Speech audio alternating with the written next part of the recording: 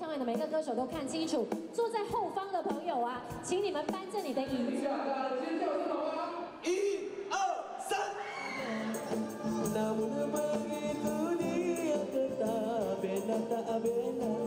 Of the accidents involving public buses, right? Is there any plan to strengthen enforcement? Yes, we have good regulation and good law in Malaysia. Enforcement is one of the things that is the weakest.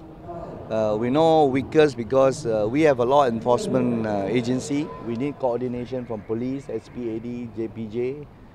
We need a lot of coordination. Now we are coordinated through the web. We are connecting. Example, if JPJ summon, SPAD should know that this car has been summoned by JPJ.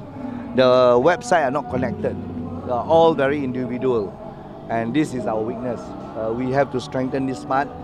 Secondly, also on penalty, because every time we have penalty, and then there's no what we call follow up.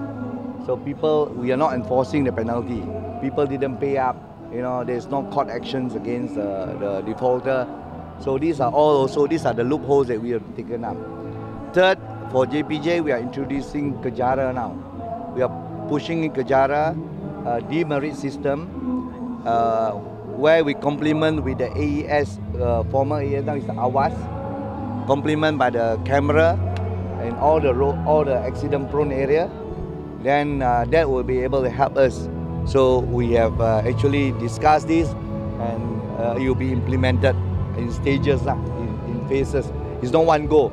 We'll go through stages by stages, so that the rakyat will be more aware and more accepting and buy in that the camera is actually helping them to reduce their speed and to reduce accident.